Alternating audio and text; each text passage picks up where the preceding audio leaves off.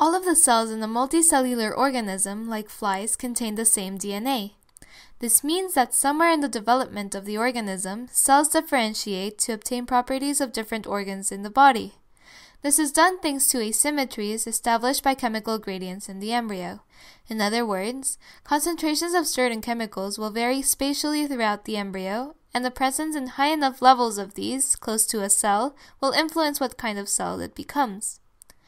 Let's try our best to model this process using just diffusion. In fact, Francis Crick was the first to propose a diffusive model as a plausible way of setting up these gradients.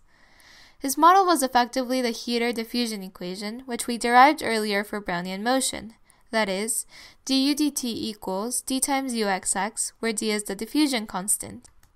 Crick noticed that after some time, the spatial profile would stop changing.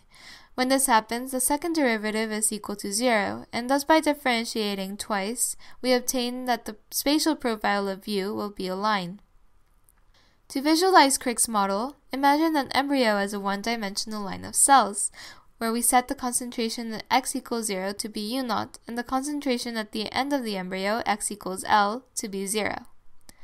It turns out that diffusion alone does not get the correct chemical gradient.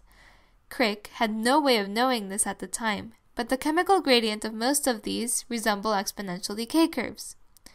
An example of this is bicoid. Bicoid is one of the chemical gradients that will determine whether a cell becomes part of the head or part of the body. The bicoid chemical gradient has been closely modeled by a reaction-diffusion model that incorporates not only a diffusion term, but also a degradation and production term, with tau and rho being the biological time constants.